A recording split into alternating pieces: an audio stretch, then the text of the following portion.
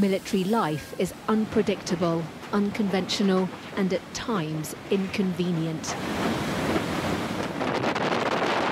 Especially for armed forces children whose parents are constantly on the move.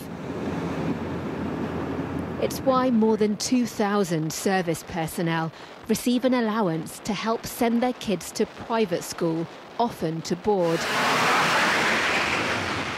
But a government plan to add VAT to private school fees could prompt many to quit the military because the cost of an undisrupted education for their children would become too high.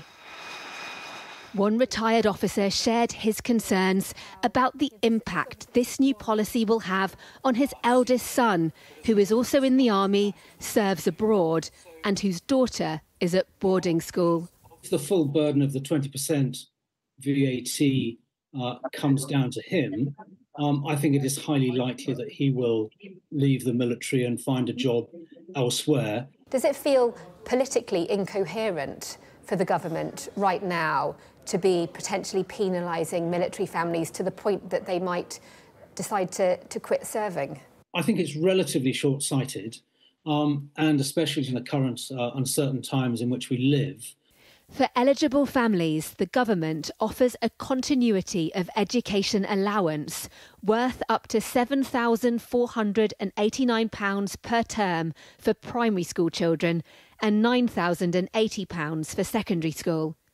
But parents must still fund at least around 10% of the total fees. The Ministry of Defence says it will increase the allowance to help reduce the impact of the VAT burden, though it's not yet said by how much. Even so, there'll still be a notable rise in what parents are required to pay.